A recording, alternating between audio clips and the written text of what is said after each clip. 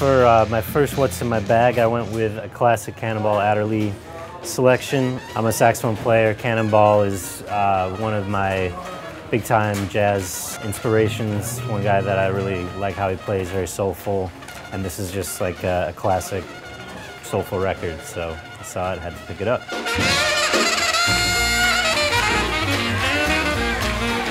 I picked up The Dam, some rare tracks, just demos of an amazing band that I love.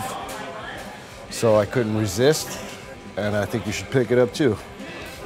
I enjoy it. And it makes me glad to say it's been a lovely day and it's okay.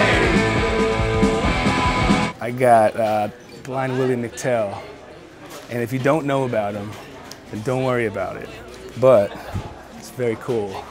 And this is his last known recordings. I think he was a source of inspiration for a ton of classic rock and roll, you know, from America and from England, Led Zeppelin and Jimi Hendrix. If you're gonna get hip to it, you really should check out this song, The Dying Crap Shooters Blues.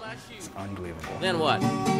Let a deck of cards be my tombstone. I got the Dying Crap Shooters Blues. I went with a Neil Young record, live from the Fillmore. Usually one of the first places I go in a record store is to the Neil Young section to see if, there's something that I don't have.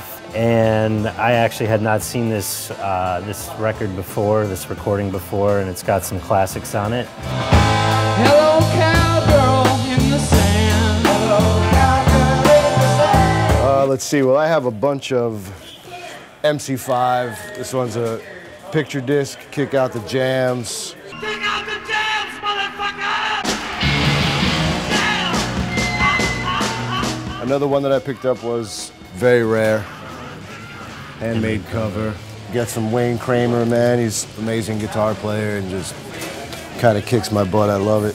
Hopefully this gets home in one piece.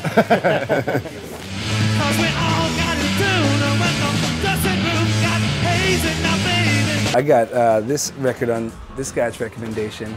Sure. My favorite Pink Floyd shit is the Syd Barrett stuff, so I know I'm gonna trip out on this guy's stuff. Please leave us here. Close our eyes to the octopus ride. This is a classic, music from the Big Pink, the band. This is an important record to me because it was a big bonding record for my dad and I. Actually, when I was in high school, we drove around Utah one summer and listened to this basically the whole time. It holds an important place in my history, and it's also just a, you know, it's a seminal record from a very important group. Come to me now, you know we're so I got some Johnny Shines. He was a Chicago guitar player who played a lot of the chess stuff. Not as famous as Hubert Sumlin and some other guitar players, but as a guitar player, I really dig Johnny Shines' stuff. Well, if they do, it might as well to curse God and die. I went with something a little bit more recent. This guy Ty Segall, who's I think pretty popular these days, but I like this record a lot. It sort of reminds me of like T-Rex and stuff like that. I think he's a contemporary dude that's doing pretty cool stuff, which is a rare thing to find.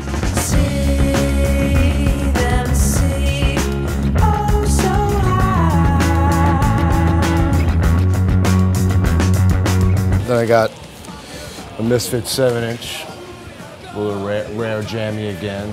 It's live at the Ritz. I remember that joint. I mean, I don't think I have to go into the Misfits really, pretty much. I don't think, right? Oh, it's on white vinyl. Thin Lizzy is a popular band for all of us in the Budos. This recording in particular I like a lot because the live footage of this recording, there's a saxophone player on it that the first time we all watched it together, we had to do a triple take because I thought it was me. It looked so much like myself. I mean, it was uncanny. It was really, really, really weird. Like, freaked me out. But it's a cool record, too.